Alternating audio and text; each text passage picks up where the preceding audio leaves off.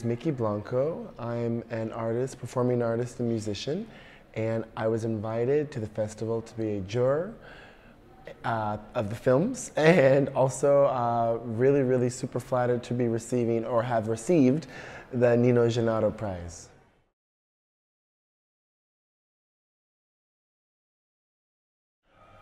This is the first time that I've ever been asked to be a juror of a film festival, and it's the first time that I've ever fully participated in a film festival. I've been to film festivals before to, as an audience member to see maybe one or two films, but I've never, fully committed to seeing a wide range of films at a film festival, and so I didn't know, what to expect. I guess I did expect, that we would be spending a lot of, our time watching movies, which, come on, like, who doesn't enjoy that? But I think one of the things that I've come away with from this experience is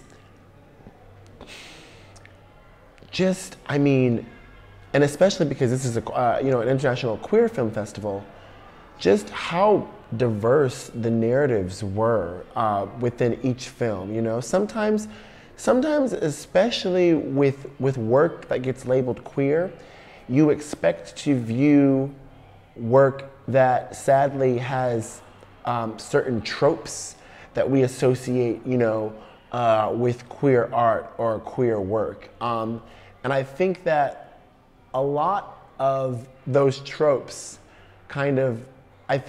really come from this, lineage of certain work in the 80s or 90s, being labeled, gay or lesbian work, and maybe there's always a really physical or sexual element, or always really about the body, or somehow tied to some kind of trauma or some form of abuse, things that are really common within the queer experience, but that have now been seen and done before. So what I was so happy about was that so many of these queer films played with sexuality and gender in so much of a nuanced way, so far from a lot of the tropes that have really ghettoized queer work in the past. And I was really happy that that the curators and the selectors of the films chose such diverse work, and work where a lot of times, maybe you went away with it thinking, oh, okay, well, maybe that was a queer element, but you were surprised by it. Nothing was overt, And even when it was overt, it was done in a way that I felt was authentically original. And a lot of the films really did feel contemporary. And I didn't like everything I saw, but maybe it's not so much also about liking everything, I think that for me, coming from this world of like art and music, there were certain considerations that I had never even made about what makes a good film. Obviously you have this gut reaction sometimes, but if anything, some of the films that I didn't like, I still walked away feeling like, oh wow, I just had a window into a world I previously did not know about, and an experience that I feel challenged by, yet happy that I had.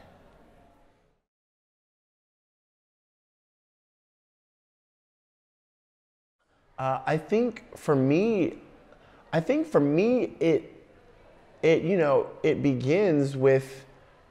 I think for me, queer really begins as, truthfully, this label that heteronormative society has placed on gender non-conforming people, people that obviously identify with a sexual orientation that is not of the opposite sex, but also now we have other distinctions, like people who identify as non-binary, the trans community. So I think I always start there, but there's such an ancient history to what it is to be queer.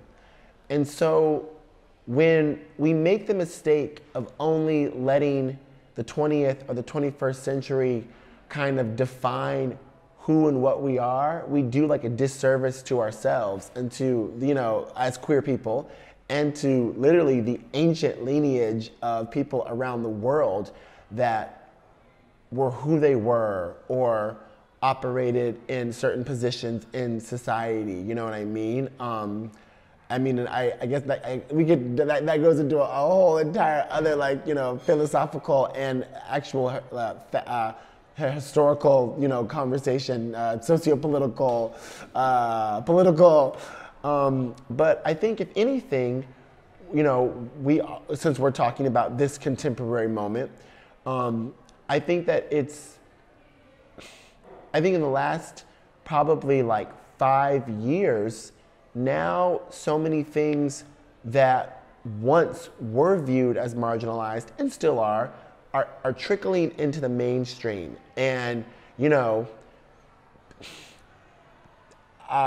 2 years ago, I think my mom, you know, or was it even last year, I had a conversation with my mother who is 65 years old, and out of the blue, almost as if to, like, you know, show me she had learned something new, she starts talking to me about a television program that she watches where one of the characters is non-binary.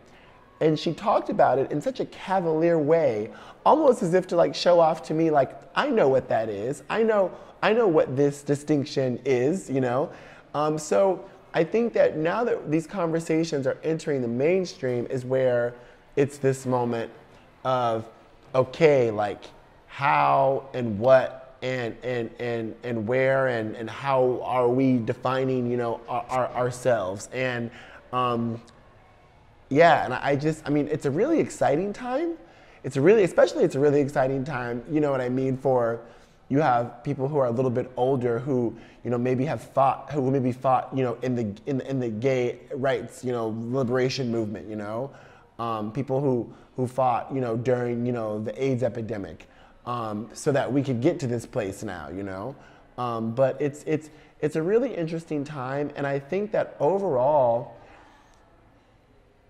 maybe finally, you know, there's always going to be, you know, whenever you go far left, there's always going to be a far right. You're always going to have this duality, you know what I mean? That's what it is to live on Earth. But I think that finally, there is a level of acceptance.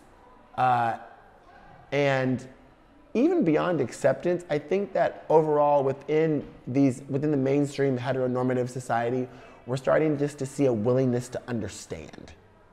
And I think that willingness to understand changes everything, you know? I think if anything, it was probably his spirit as a fighter and a nonconformist when almost everyone or many people around him were quite opposed to his beliefs, his sexuality, and the way in which he lived his life, you know? You know, this is, you know, a pre-internet world, you know what I mean? Or for this first part of his life, at least, you know, this is a pre-internet world where, you know, he didn't have, you know, this digital diaspora of queer people in different countries or continents or cities that could cheer him on and say, yes, Nino, you're doing the right thing, you're saying the right thing. I imagine even if he had a community here in Palermo or people in Italy were finding out about what he was doing, it was just much more parochial, was much more provincial, you know what I mean? And he was really fighting for the rights of his people here. And that means a lot. And that takes an extreme amount of courage, especially in a Catholic country, especially, I don't know if homosexuality at the time was criminalized in Italy or not, but still, it took a lot of courage and for anyone like Nino Gennaro, you know what I mean, who is a predecessor to me or other queer artists or queer people in general, you know what I mean, to live your truth in that way where maybe you don't have anyone from the outside that says you're doing the right thing, but you're doing it anyway because you know in your heart it's the right thing. You know what I mean? That to me is the essence of what it means to live authentically.